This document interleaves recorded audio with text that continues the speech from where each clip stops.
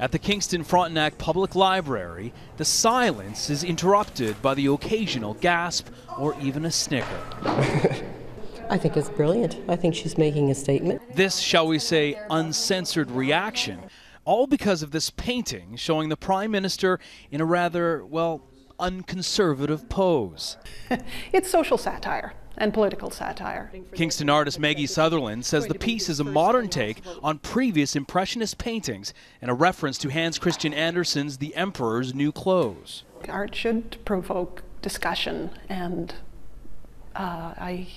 even a little hate mail, which I've been getting this morning. The painting was unveiled at the library earlier this month after being selected by the Kingston Arts Council. It is selling for $5,000. One of the challenges for the library, however, is that this painting, dare I say, hangs in a room which is used for meetings and children's recitals.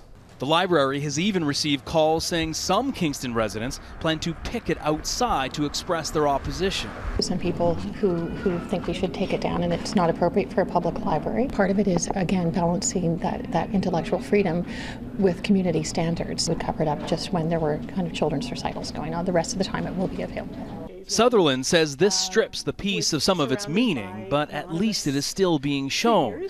As for what the Prime Minister thinks about the art, there was a Twitter comment from someone affiliated with the PMO's office this morning saying that they were not impressed that everyone knows the Prime Minister is a cat person. It seems the PM is certainly comfortable in his own skin. Then again, if he has reservations, there are ways of covering up. Or a fig leaf or something. A fig leaf, and maybe a maple leaf.